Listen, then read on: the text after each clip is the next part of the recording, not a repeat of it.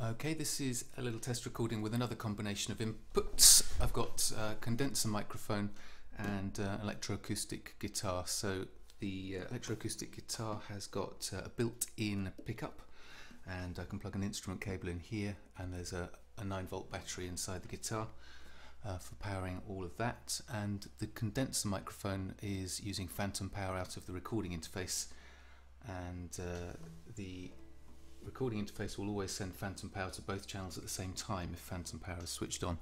You can see it is, I've got the button pressed down and the green light's on, and so I've got phantom power to channels 1 and 2, and the instructions say if phantom power is switched on, then only plug an instrument cable in if you are certain that it is safe to do so. So I guess the best way to find out is to try it and see.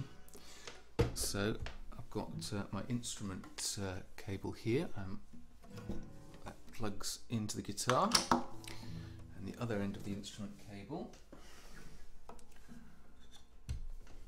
just check that the channel's faded down, and I've chosen low impedance here. I'm not convinced that it will matter much with a pickup inside the guitar, but I think it's a low impedance pickup.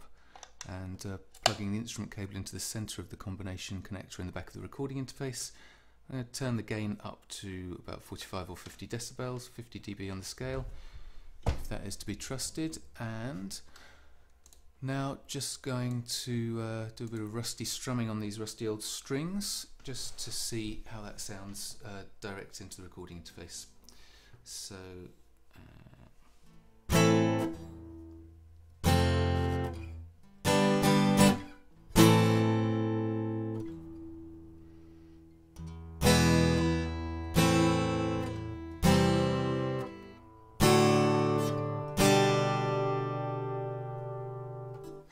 not bad.